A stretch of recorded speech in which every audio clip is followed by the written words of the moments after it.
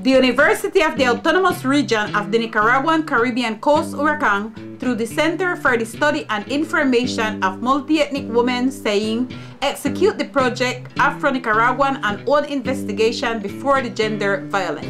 I'm a Black woman working towards her right with the investigation against gender violence. In order to contribute to the empowerment of Afro-Nicaraguan.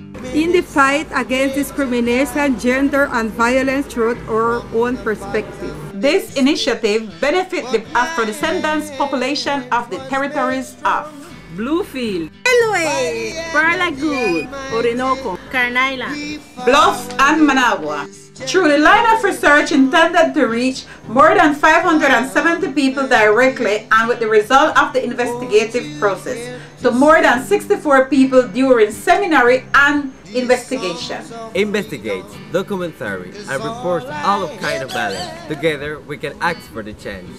This project is funded by the Support Fund for the Community in Nicaragua, PASOC.